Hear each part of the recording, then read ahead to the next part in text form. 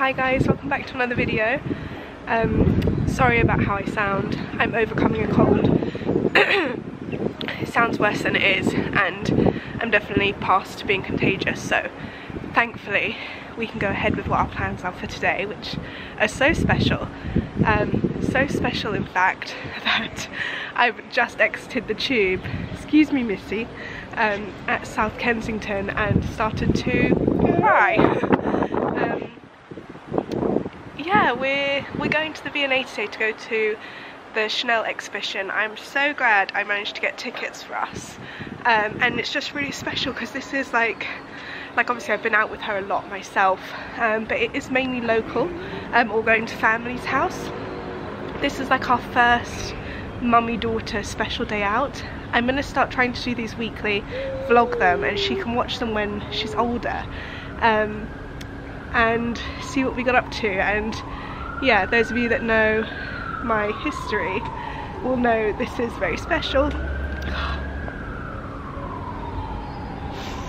Mother's Day is also coming up and just feeling very emotional about it. Oh god.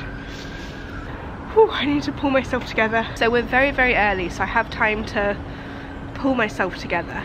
Little one woke up at 5 AM to practice her waving, which I completely, you know, that is like very important thing to practice at 5 AM, so that's okay. But it means that she's due her nap now. Basically she's actually a little bit overdue her nap now.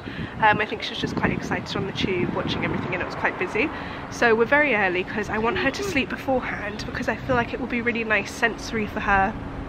Obviously she's not going to really understand what she's looking at or anything like that, she's 8 months old, but I think it's going to be really good sensory for her. If she ends up needing to sleep during it, it's absolutely fine. She can watch this back one day and see it for herself.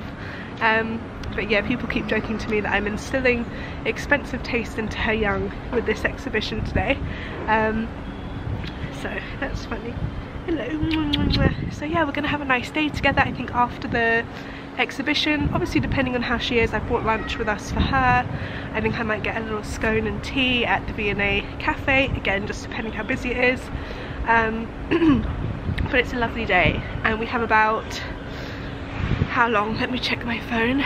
We have about an hour until our slot to go in, our ticket time, which is at 9:40.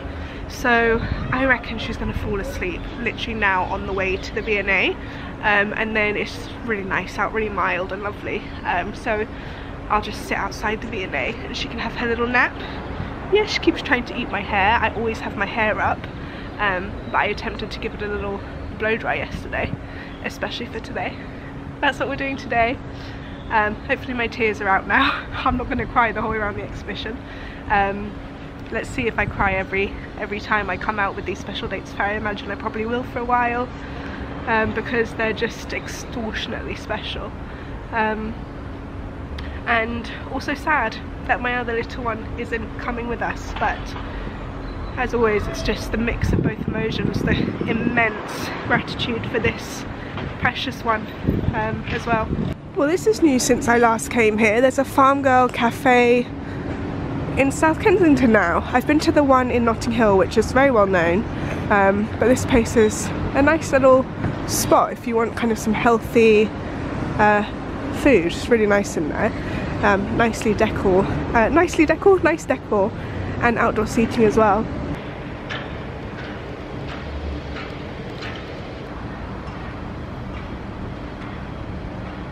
So the entrance to the, well, the best way to enter for the Chanel Expo is through the entrance on Exhibition Road.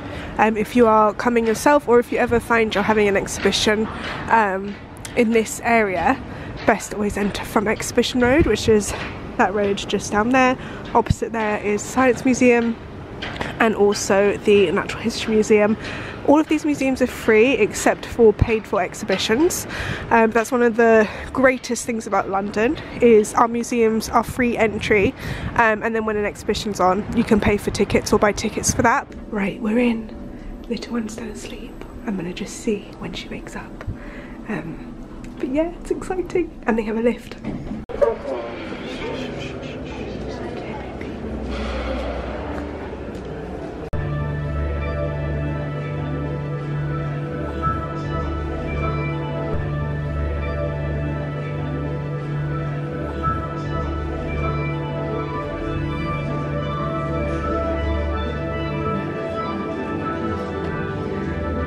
think you guys can probably hear the music. It's so beautifully peaceful and relaxing.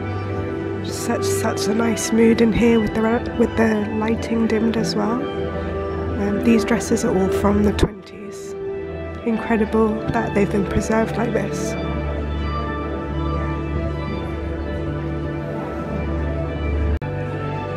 More from the late 20s, and just to give you guys an idea of what it's like in here as well, all I can smell is Chanel No. 5, which is a beautiful thing to smell for me. My mother, her little one's trying to touch the camera, she's woken up, but my own mother, my mummy, she was always doused in Chanel No. 5, and it's just so lovely to smell. I don't know if it's part of the exhibition or if everyone else who's here today has put their Chanel perfume on, but it is really lovely scents in here, just so beautiful. I really hope this exhibition has a fragrance section, because Chanel fragrances are some of my favourite to explore and give me a lot of nostalgia.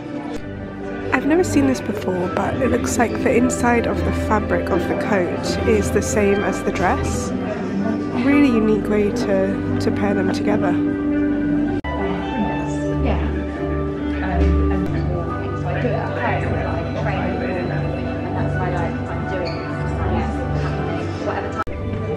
I remember years ago going to an exhibition. I've been to many Chanel exhibitions and always enjoyed them. The vibe they give, it's just, I don't really know if the vibe's the word, the ambiance is always just fantastic. I wish you guys could see what I can see. I have a little hand desperate for this camera, but one of the exhibitions I've been to before was the Little Black Dress. If they ever do that exhibition again, I really recommend it. So it's nice to see parts of that featured here. I'll show you some of the black dresses.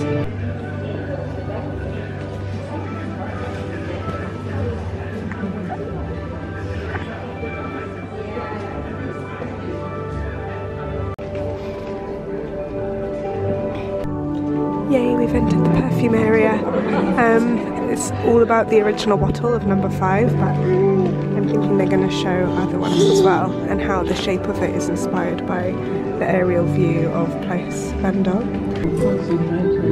This is amazing. There's a handwritten letter here from Queen Elizabeth to boy, well, as we know him, Capel, because he gifted the Queen a Chanel No. 5.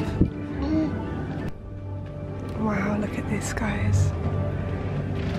Something I find so incredible about Chanel, which I feel like other designer brands and luxury brands don't have, is they've stayed so true to their original branding.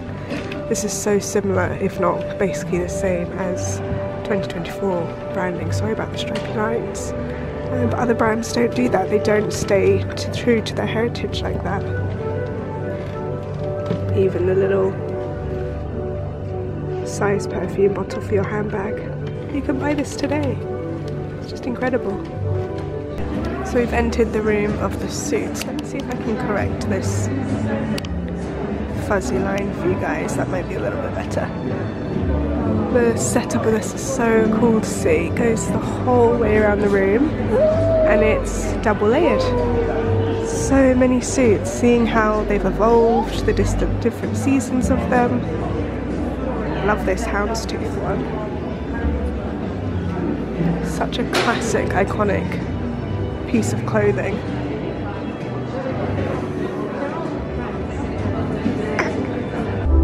Wow, guys, this is the prototype of the original first design of the two-tone slingback. I actually wore Chanel slingbacks as my wedding shoes. They're very special. Little one will wear them one day. Hopefully we have the same size feet. But they're just such a classic. So chic, so elegant. It's really beautiful. This is so beautiful. They've set it up to resemble the staircase in Rue Cambon. A very famous staircase there in the Chanel store in Paris. It's just beautiful. We've finished the exhibition. I'm about to sit down and have a little cake and a cup of tea, and this one will have some food as well. But I thought I'd show you the outdoor courtyard in case you haven't seen it before. You can actually hire this area for weddings. Very, very expensive, but I mean just stunning. So beautiful. In the summer, this area is completely full. And like I said, the entrance to the V&A is free, so you could come in, even just kind of sit here, go to the cafe, have some lunch or have some cake, and then enjoy this beautiful outdoor space. You can see there's seating all around here. It's such a lovely little spot. And then that area over there, just that little hut, also serves tea and cakes. Maybe it would be nice sitting out here actually, but inside looks really beautiful as well, so maybe when it's a bit warmer we'll do that.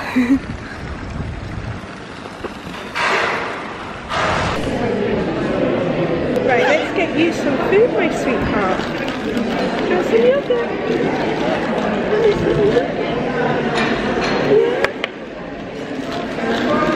Ooh, you got some yogurt, your favourite. And I've got your bib. So I'm not that hungry at the moment, so I got a little cake rather than a scone. I got a pear and caramel cake, which sounds interesting. Well, I'll let you know how that is. And then I also got some tea and some oat milk, because can't ever refuse a little cup of tea. And the tray is gorgeous with one of the V&A prints all over it.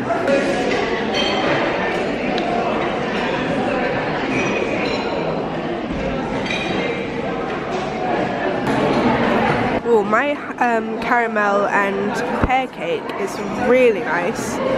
It's really sweet and it's not dry at all. We're sitting, yes darling, we're sitting just behind the cafe. It's quite busy as you can hear, but this room is just so beautiful. I mean, look at the details on the ceiling. And then these massive lights. Such a beautiful museum. She's got such a cute outfit on today. I've removed her socks for the time being. But look how cute this is. It's got pretty daisies on it. I just got this on Vinted. I think it's Sainsbury's or Tesco, and it comes with a matching jumper, but she's just wearing it with her Zara cardigan today, which is pink. And then she's got a Zara, heart vest under, like a long sleeve top, and these are from Vinted as well.